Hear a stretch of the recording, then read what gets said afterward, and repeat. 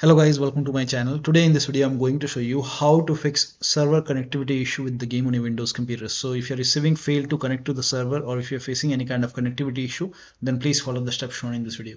To fix it, type in control panel in Windows search box and then go to system and security, Windows Defender Firewall. Now click on allow an app or feature through Windows Defender Firewall. Click on change settings at the top. Click on allow another app, click on browse, and then go to the game installation folder. So wherever the game is installed, open the game folder, select the game exe file, click on open, and then click on add. In my case, the game is already added. Again, click on browse and then open this Marvel binaries Win64. Select this exe file. Now click on open. Now click on add. In my case, the game is already added. So once the game is added over here, now launch the game and then check. Also try running Steam as an administrator. So you can close Steam. Once you exit Steam, now you can type in Steam in the Windows search box, make a right click on Steam and then click on run as administrator. So make sure that you run Steam as an administrator and then checks. Still you're facing the problem, then please follow rest of the steps shown in this video. Now the first step is to restart your PC. Do not ignore this step. Just restart your computer once, and after the system restart you can launch the game and then check. Still not working, restart Steam. So go to Steam. At the top, click on Steam and then click on exit. Now once Steam is closed, now you can type in Steam in Windows search box, make a right click on Steam and then click on run as administrator. And while restarting Steam, if there is any update for the game, update the game. Now still you're facing the problem. Next step is to verify the game files. Now this is important, so make sure that you verify the game files. To verify the game files, go to Steam.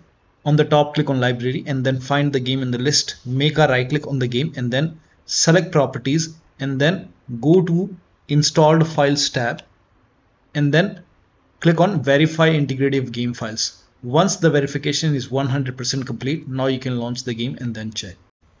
Now the next step is to make sure date, time zone and region is correct on your computer. So now you can, for this, open Windows settings. Now go to time and language. Now go to date and time, and then over here you can see set time zone automatically. If this is on, if this is off, turn it on. If set time automatically is off, turn it on. Make sure both are on and then scroll down and then you will see sync now option. So click on sync now.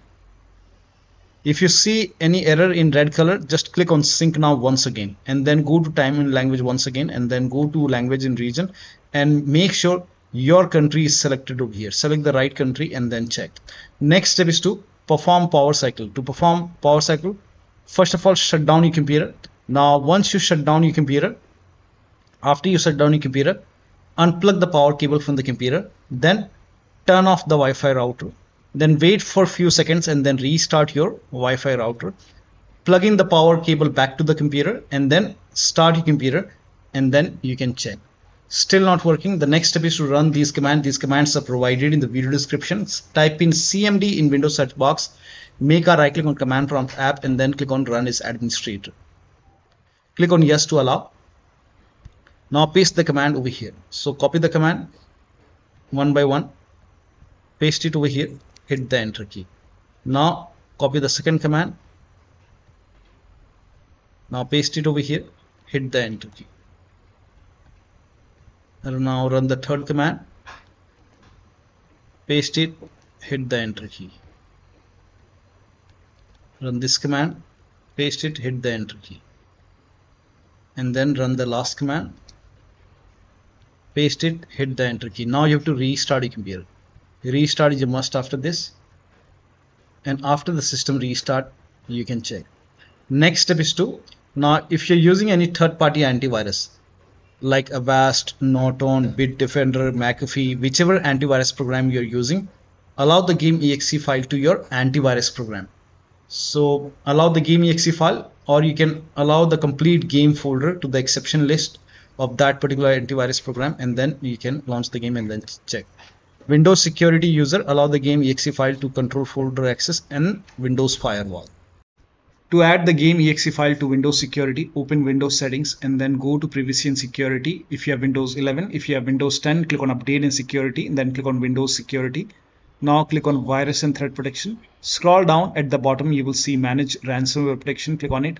Now click on allow an app through control folder access, and then click on yes to allow, and then click on add an allowed app. Now click on browse all apps. Now go to the game installation folder. So wherever the game is installed, go to the game installation folder, open